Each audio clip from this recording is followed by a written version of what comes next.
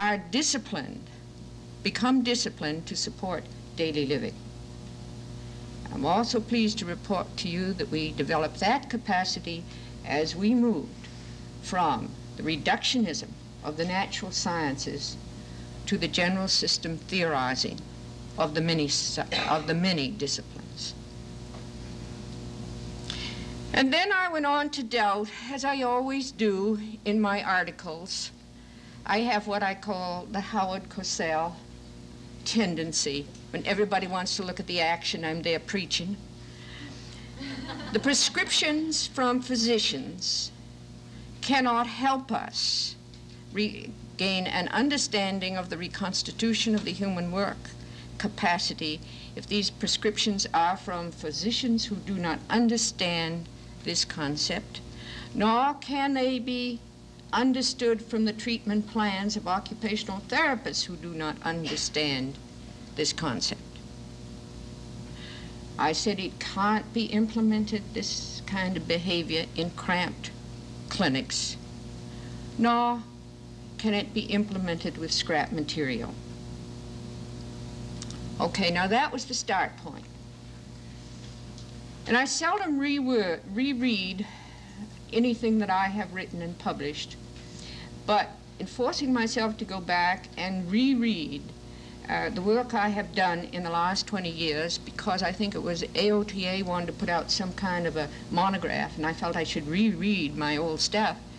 I got terribly discouraged as I went through my articles, thinking, what does it take to get the field to listen to some of these issues and problems? Because if we had done this at this time, we wouldn't be in the mess we're in now.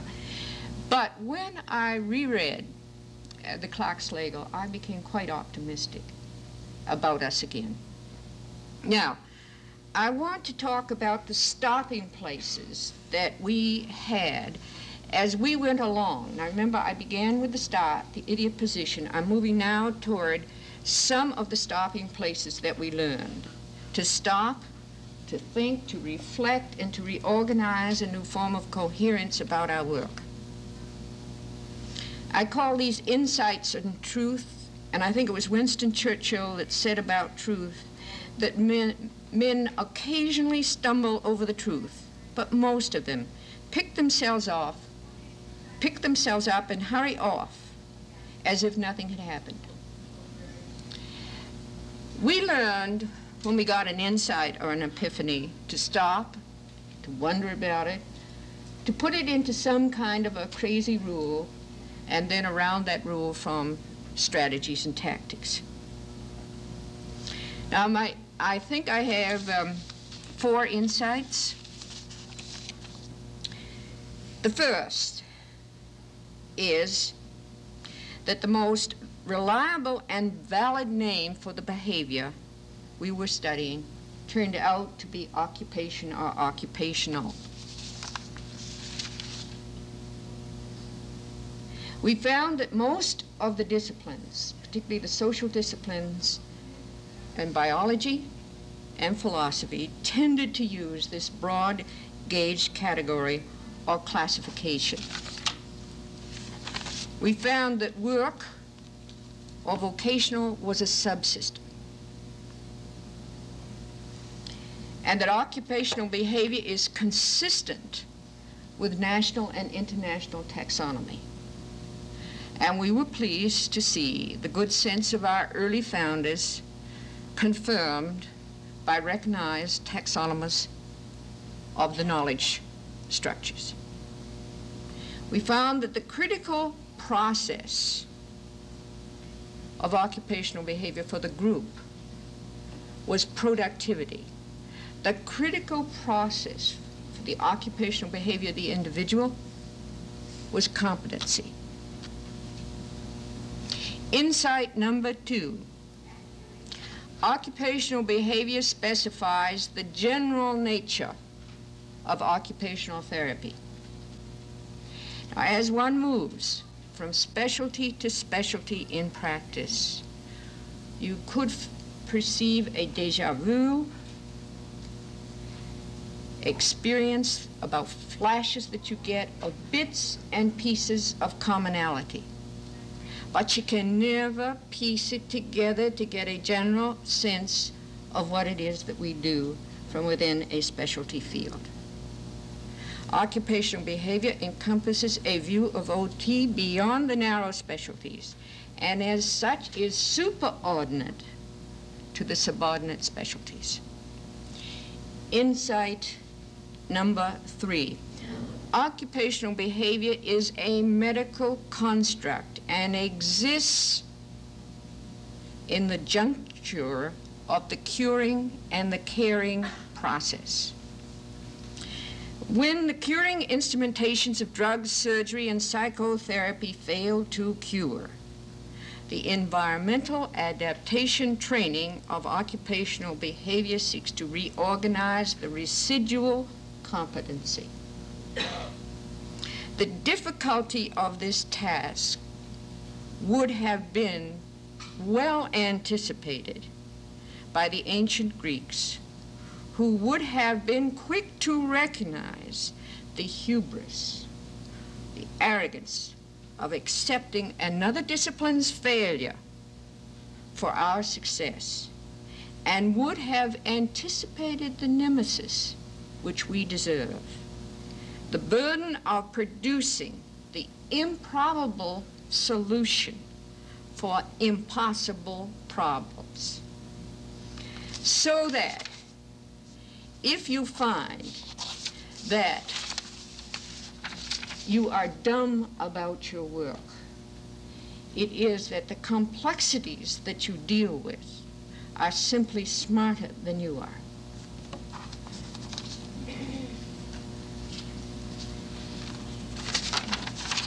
Now, the final one, insight number 4. The historical analysis of the occupational therapy experience proves beyond a reasonable doubt that there is a strong and a positive relationship between profound multiple disability and occupational therapy technology. The greater the combination of disabilities, the more the OT service is fascinated. And as I proposed in my Clark-Slagle again, OT is a depository of the traditional concern in the American society for those rendered helpless and dependent by disease and injury. Now this I would like to call our franchise from society, our social contract with society. Now it is possible for occupational therapy to rewrite that contract, but it cannot be done from within the association.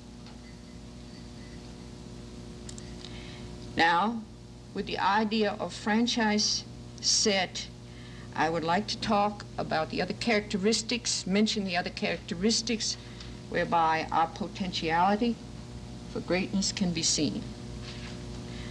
This is the commitment or tenure, the commitment, the tenure, and the legitimacy of our work. By commitment, I mean that we have been involved in all of the major disabilities since we began. And not just the mild, the real weirdies. By tenure, I mean that our uninterrupted 60 years of education and treatment of these disabilities gives us tenure. By literacy, I mean the power of learned capacity to deal authoritatively with disabilities is already in place in OT. Now this leads me to summarize again and repeat in another form by continuous existential anxiety over the continued viability of our service. From our very beginning, it has been up for grabs as to whether the improbable venture of occupational therapy would survive, never mind succeed.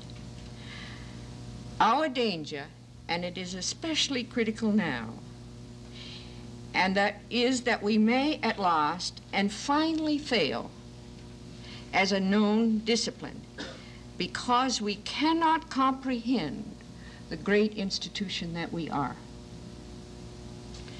And it is this failure of will and the need to refresh it and the need to reorganize and refresh our body of knowledge that I feel strongly is the next order of business for our state associations.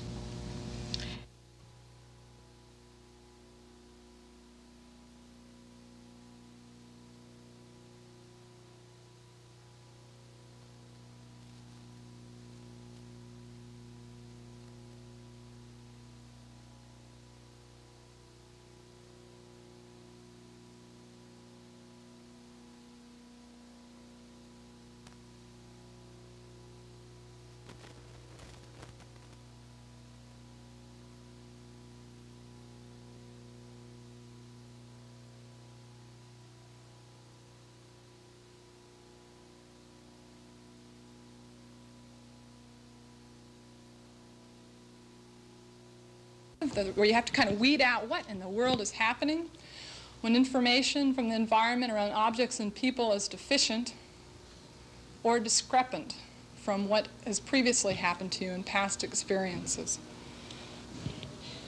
What is stated is that each of these situations where curiosity is evoked and conflict exists represent a puzzle to be solved or clarified by action. Must be solved or clarified by action.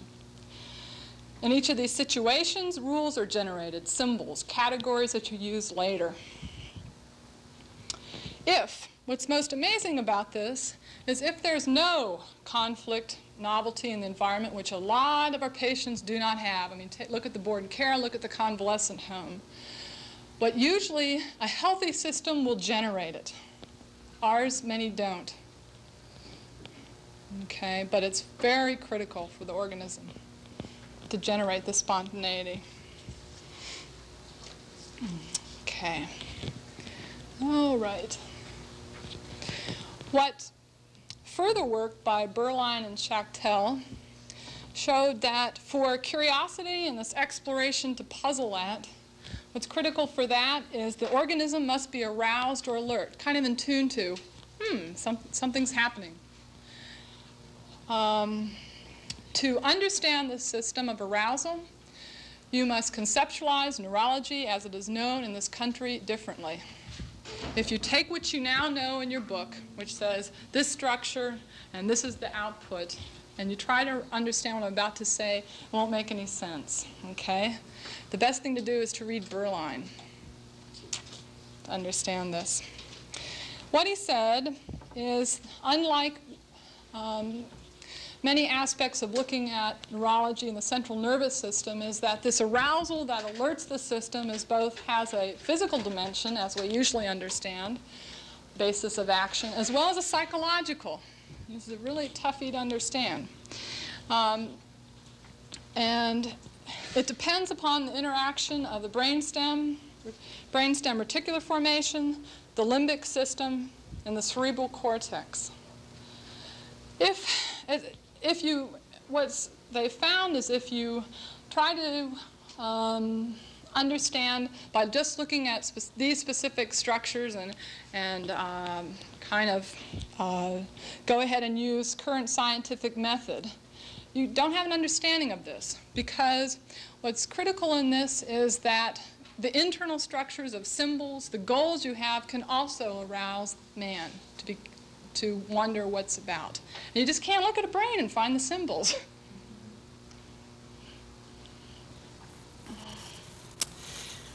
In conclusion, what you'll find, what's important about this, is that only when the organism is aroused can the organism absorb information about what's going on through its sense organs,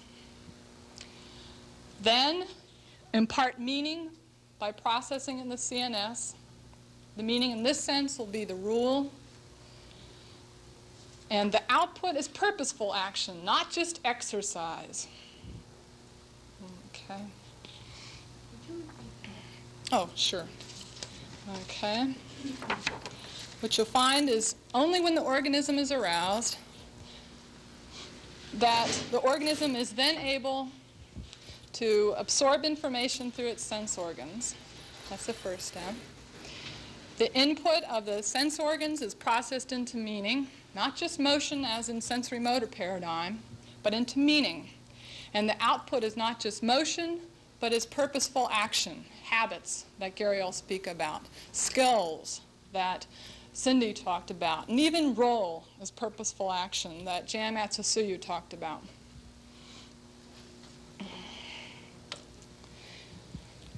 In many of our patients, there's disorganization on different levels, as you'd expect in the system of looking at arousal exploration, curiosity exploration. In physically disabled patients, I think the classic thing you can say, well, you know, a lot of them have a dampened arousal system and just are so lethargic, kind of sitting in their wheelchair, kind of almost falling over, losing their balance, as in stroke sometimes. You can say, well, the cortex has been damaged, and therefore the arousal system may be out. This may be true. The other explanation you can seek is there may be damage to the reticular activating system of the brainstem, and this also can explain it. But the other thing that's so critical to understand about arousal is that also the system can be dampened by boredom in the environment, that there's just not enough novelty in their life, not enough things to puzzle about, not enough. Their roles have been disrupted, as Jamatsu talked, I hope. Oh, boo. Okay, well, okay. The roles have been disrupted, and there's no purposeful activity, and that will also dampen the arousal system. Okay. Does that make sense without having Jan come in? Yeah, speaking about roles. Joanne, you're looking puzzled. Couldn't also the threat of noticing reality make people defend by blocking off all new stimuli? I think... And what is for them a new environment? Yeah, I think you can get a cycle where a stroke will disrupt the skills you have and make it very threatening and lower the system. Okay, you'll see unspontaneity.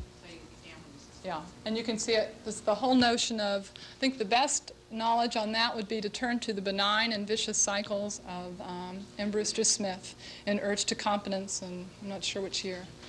Yes? Just so we're all thinking about the same thing, can you give a definition for purposeful action? That's a toughie. There's not enough known about what is purposeful action. I think the simplest definition is the one that that Bruner uses around skill, that the individual has an objective, he knows the means to seek it, and he knows, gets feedback when the objective is fulfilled. Probably, the other thing that's known about, I think it's a basic definition, is there's probably a hierarchy that every day we see it in the clinic, I bet. There's simple to complex purposeful activities that you need. There's simple to complex rules to accomplish them. This is not known, but we kind of have natural places to look at that, unlike any other discipline. Now, if you have a patient who has no skills and tools, often what this information would say is perhaps there's a deficit. Often there's a deficit in the arousal system. There's no spontaneity, no exploration. The intervention for this is to find the just right conditions in the environment which evoke it. For physically disabled patients, sometimes exploration is evoked by looking at their past experiences. What was fun to them? Okay. You can start there and then begin to build the skills they need to deal with their role. Okay. Other people, the traditional way of looking at this is, gee, the patient's unmotivated, he's stubborn, in psychiatry they love to call it resistive to change, and that's not always the case. The conditions, it's really fun to look for conditions because every individual is different. Within adults, often you have to look at the safest environment was often the exploration they had as a child. Maybe it's fishing that they really liked before they came in, and that's the start point from which to gain the context of the motion they need, perhaps, as well as the strategies they need to compensate for perceptual deficits. And, do you mind if I- No, help. Okay.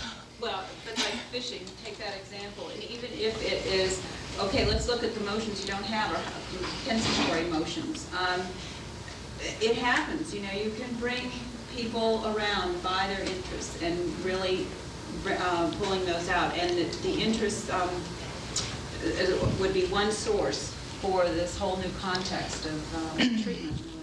Okay, within exploration, what's critical about it is within the fishing thing, you begin to maybe revitalize your old rules you had around objects and generate the strategy of, rather than I just can't do nothing because my arm doesn't work, into, well, I'll go ahead and try something new. They begin to generate and get into a cycle that, a cycle of efficacy, where they may take, more likely to take what they've learned in the clinic home.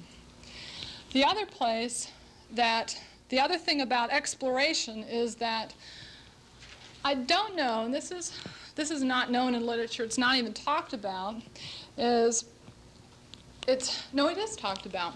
The critical thing about, for instance, within physical disabilities, of not having flexible enough strategies to take it home with.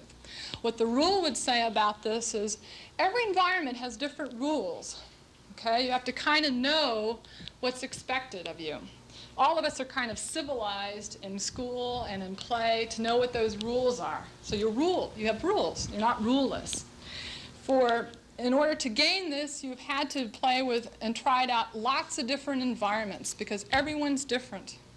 And in physically disabled, as Dee Dee said in their position paper, it may be very critical to go to the home. If they've learned some habits, of basic habits, you need to go to the home and have them do them there. Okay, do you want to add anything to that? Okay. Okay. All right. What if they're in the home and you want them to get out? Oh, that's a toughie. I think once again, And that environment became safe. yeah, too safe. I think maybe what you can do is once again, the just right conditions may be to look to the past what they did. Like for instance, maybe when they were in the 20s, they liked to play bridge. They really liked it. The other context for them learning this is actually, you know, getting on the bus with the patient from their home. I was learning by doing. Going to a senior citizen's place, where I know in California, that's they play a lot of cards. But it's almost, you'd have to go through kind of the rules within that context of the environment they're in. But the critical thing is to identify what arouses them, and just right. Other conditions we talked about, like the activity is a content of what rouse. Other conditions that are critical is a playfulness. You know, you can say, well, let's go try it today. If it doesn't work, then we'll work it out. You know, it's not gonna, it'll be okay. You provide safety. The other thing of playfulness is you have to show the many ways you can do it. Many ways to skin a cat becomes critical, and let them have the chance to choose them is another condition of this. In practice, you'll find other conditions of safety include the number of, well, in pediatrics you call it peers, but just how many people they have around. Just is a tremendous conflict. It's overload for many of these people. And to find an environment that's safe enough with fewer people, for instance, and then move into more and more complex environments where they kind of get a feel for basic rules and then move into more complex environments. Maybe a senior citizen may be too much sometimes. You can find a smaller environment, a quieter one. Another point would be too, like using past history and identifying the components. My concern would be too that we make the assumption because we identify it with the patient, then they can implement it. They can't. And you can't do it. And it's it revolves around, I think in psychiatry, the people in psychiatry are more aware. The field trips, those experiences that they do, that's built into the treatment. Yeah. We don't do it. We have to sneak it in. And so like even tomorrow when we talk about the instruments, the things we use, I really, I warn against using them without the subsequent implementation. So, remember that too tomorrow. Okay. And conclude, yes? I'm wondering if what you're talking about as rules are internal as well as external. Yes. For example, with the brain damaged people that you're talking about being idle, one of the reasons that I interpreted their idleness was a result of the fact that the old internal rules didn't work. In other words, their environment was disorganized for them. The sensations they received from their body were different. So that when you're receiving that kind of disorganized input, even if you are aroused, You can't make meaning out of it. exploration is, is a step that's almost totally, is even totally beyond the imagination. When a gentleman comes down and tells you that he's left his arm upstairs in the closet, if you're going to be talking about rules, or you're going to be talking about trying to figure out what strategies for sorting out his environment he still has left, is that a rule? Because, encouraging somebody like that to be in an unusual environment when their body for them is an unusual environment, when, they go into their room and they don't even recognize it. Okay. What I haven't addressed is the safety is also, you have to determine, what's not known a lot about is the level of rules. Okay. For instance, you're talking about this person's rules about motion and space. His arm's not even there. Is deficit. Okay. I haven't addressed that. There's not much known about that. And I think that's what we have to look at. For instance, in pediatrics, for an example, you'll get kids, looking at their history again, just as you do in phys dis, haven't had experiences. There's not enough novelty in the environment. They go to school, they sit at home.